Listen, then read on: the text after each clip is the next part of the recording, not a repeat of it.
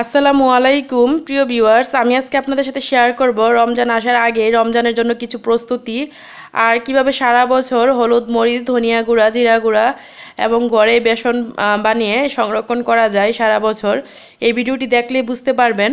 আর আপনাদের কাছে রিকোয়েস্ট রইল পুরো ভিডিওটি দেখার। আর আমি এখানে 4 কেজি শুকনা মরিচ নিয়েছি। আর শুকনা মরিচগুলো কিন্তু অবশ্যই ভালোভাবে ধুয়ে নিতে হবে। তারপর আমি ছাদে একটা কাপড় বিছিয়ে এই শুকনা মরিচগুলো দিয়েছি। আর এখন রোদের তাপ তো অনেক বেশি, তাই কিন্তু 2 দিন রোদ লাগানোর পরে কিন্তু এই শুকনা মরিচগুলো মচমচে হয়ে যাবে।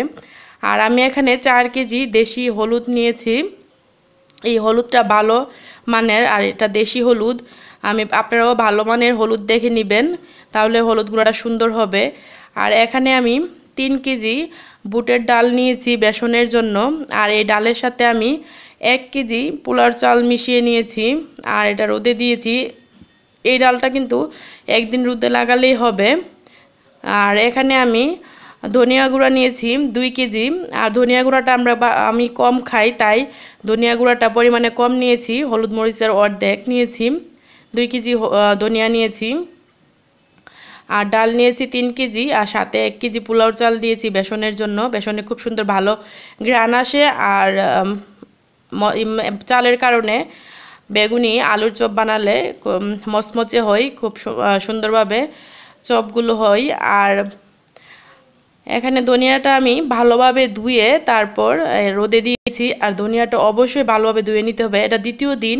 আমি প্রথম দিন একটা সুতি কাপড়ে বিছিয়ে দিয়েছিলাম, আর প্রথম দিনেই একদম শুকিয়ে ভালোভাবে মচমচে হয়ে গিয়েছিল। তারপর দ্বিতীয় দিন আরও আমি এভাবে একটা ডিশে ছড়িয়ে দিয়েছি। আর এখানে আমি যে দেখুন, এটা আমি যখন প্রথমে এনেছিল হলুদ, মরিচ, ধনিয়া, ওই দিন আমি এই ভিডিওটা করেছিলাম। তারপর আমি এই মরিচগুলো ধুয়ে তারপর ছাদে দিয়েছিলাম। আর ধনিয়াটা কিন্তু আমি আগে এটা উড়নাতে বিছিয়ে দিয়েছিলাম, একটা সুতি উড়নাতে। এই যে ধনিয়াটা দেখুন, এই ধনিয়াটা আমি ভালোভাবে ধুয়ে নিয়েছি। ধনিয়াতে কিন্তু অনেক ময়লা আবর্জনা থাকে, তো ধনিয়াটা ভালোভাবে ধুয়ে নিতে হয়। নিচে দিয়ে অনেক বালু থাকে, ধোয়ার সময় দেখলেই বুঝবেন। তো এই ধনিয়াগুলো আমি ভালোভাবে শুকিয়ে নিয়েছি। আর হলুদ, মরিচ এগুলো কিন্তু আমি ভালোভাবে শুকিয়ে নিয়েছি। আর এইভাবে প্যাকেট করে আমার বাসার পাশেই 2 মিনিট লাগে।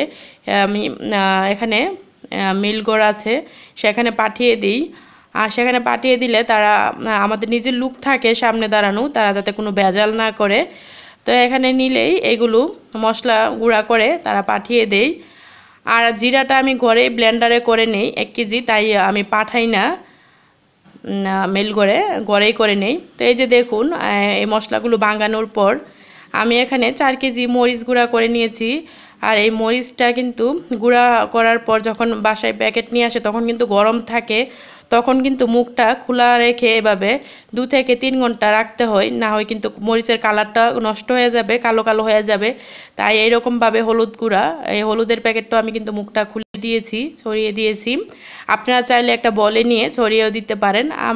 আমি এভাবেই সবসময় করি, পলিথিনের মুখটা উপর দিয়ে খুলে রেখে দেই। হলুদ গুঁড়া, মরিচ গুঁড়া, ধনিয়া গুঁড়া এভাবে আমি খুলে দিয়েছি। আর এটা হচ্ছে ধনিয়া গুঁড়া। আর 2 থেকে 3 ঘন্টা এভাবে খুলে রাখলেই হবে, ভিতরের ভাবটা চলে গেলেই হবে, আর কালারটাও নষ্ট হবে না গরমের কারণে। তো এখন আমি এই হলুদ গুঁড়া আর মরিচ গুঁড়া, ধনিয়া গুঁড়া নিয়ে নিব। আর এখানে আমি বেসনটা চেলে নিচ্ছি। এইভাবে কিন্তু আমি সবগুলো মশলাই চেলে নিব। অবশ্যই চেলে নেবেন, তাহলে যেই দানাগুলো থাকে সেইগুলো চালার কারণে কিন্তু বের হয়ে যায়। তো এইভাবে আমি এই বেসনগুলো চেলে নিচ্ছি। আর এটা কিন্তু বেসনটা দেখে তো বুঝতে পারছেন, এখানে মোট 4 কেজি বেসন হয়েছে। আর এইগুলো আমি চেলে নিয়ে তারপরে এরকম ছোট ছোট মোটা প্লাস্টিকের ড্রামে নিয়েছি। এইগুলো হচ্ছে 4 কেজি ড্রাম। এখানে আমি মরিচ গুঁড়া নিয়েছি এটা, আর এখানে আমি হলুদ গুঁড়া নিয়েছি। আমি এই ড্রামে সবসময় হলুদ গুঁড়া, মরিচ গুঁড়া করে রাখি। আর আমি এখানে হলুদ গুঁড়া 4 কেজি, মরিচ গুঁড়া 4 কেজি। আর ভাঙানোর পর কেজিতে মনে হয় 100 গ্রাম করে কমেছে। আর এই যে দেখুন, এখানে এটা হচ্ছে ধনিয়া গুঁড়া। আর এগুলো থেকে কিন্তু ভাঙানোর পর খুব সুন্দর ঘ্রাণ বের হয়, আর খুব সুন্দর ঘ্রাণ আসে, যেটা বাজারের মশলাতে থাকে না। আর এটা হচ্ছে বেসনটা আমি 4 কেজি ড্রামে নিয়েছি।